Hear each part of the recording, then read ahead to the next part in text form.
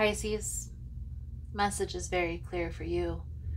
You're going to need to lean in and trust your intuition through this decision. There's a sacrifice that needs to be made either way, either path you choose. In order to move into a positive direction with this person who you're in a spiritual union with, there may be some sacrifices that you need to make internally as well as them. And if you move on, you may have to sacrifice this relationship.